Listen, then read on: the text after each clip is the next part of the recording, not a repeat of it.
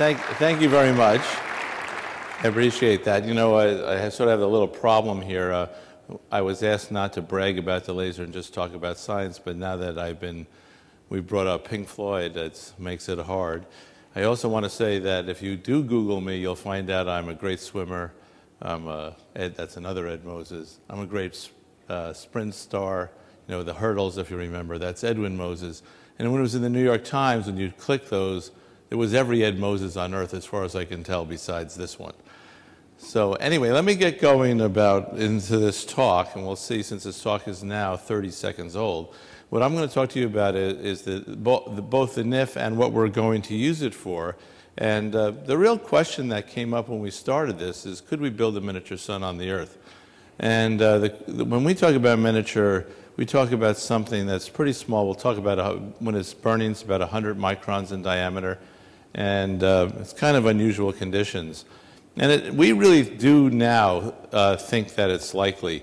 The NIF, which has been a long journey, you know, we're coming up to the 50th anniversary of the invention of the laser, Ted Maiman's demonstration to use aircraft, you know, sort of set off this whole journey. Literally days later, in a very classified program that was at Lawrence Livermore National Laboratory that fortunately became unclassified in the 70s because other people started thinking about it also. But we think we now have sort of a fifth generation laser that I'll be talking about that can do this. And this is what it sort of looks like. It's kind of a big system.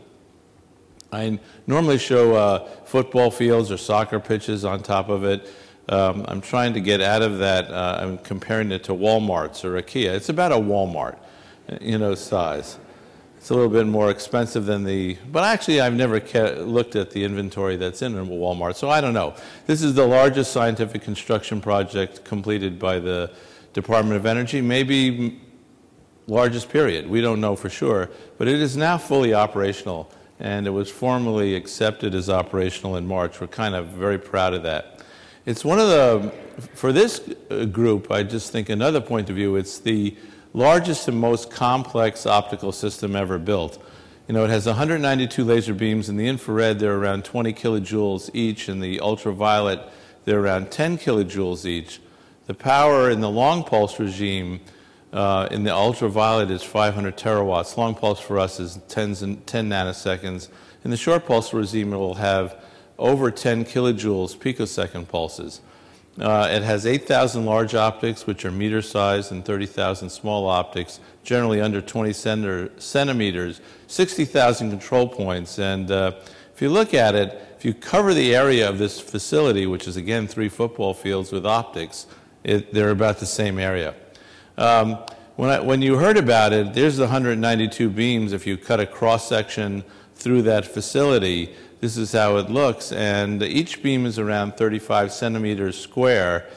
They're kind of close packed, and when we operated them together, we had over 1.1 megajoules UV on target, which is an interesting number. People ask why it's this many beams, why it's this much energy. It's the first laser that was designed for the exact purpose of getting burned. Other missions also I'll describe. And the general feeling was it was around a 1.5 megajoule laser that could do it. You had to have symmetries on the target, which I'll show you, that required a lot of beams. By the way, I want you to know that this laser is being operated at around 8 joules per square centimeter in the ultraviolet, which is about 10 times higher than any other laser. So we've done a lot of work on damage too. If you took the roof off, this is what it looks like. That's the master oscillator. It's about a nanojoule. You go out through the system. It's about a microsecond flight, and it has a gain of 10 to the 15th overall. It goes 2D, 3D. It's ultraviolet at that point. And then you get the target, which I'll show you, and it puts out those yellow neutrons. And that is the goal of how it works. This has kind of been an exciting, challenging journey, and hasn't always been straightforward.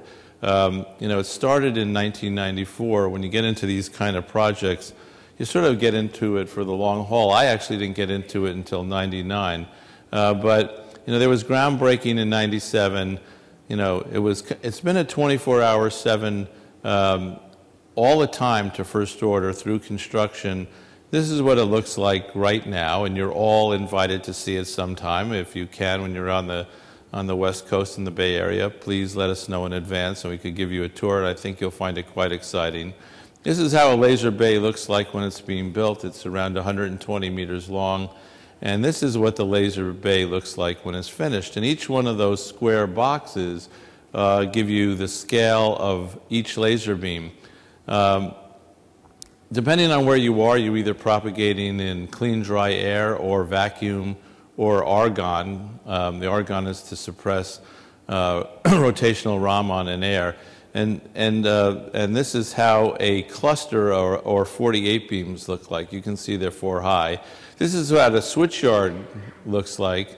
Again, it's construction on one side, but I want you to know that the construction here was kind of different in the sense that most things had to be put in place to within around 200 microns, which really required a lot of development of construction techniques.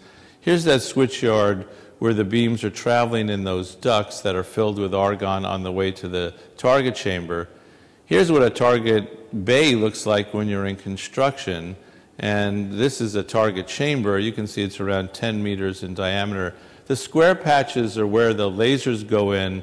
The round ones are generally for diagnostics. When we start this, there'll be 32 sets of diagnostics on it, ranging from visible, UV, ultraviolet, UV, infrared, X-ray, and neutron diagnostics. When we start, probably going up to around 100 of them over time. This is a target chamber in place. You can see the humans in the mid-level on the left, and you can see where the beams are coming in from the top and the bottom, and you can also see some diagnostic ports off of it. It doesn't actually look like this because we use the miracles of Photoshop to take out the floors.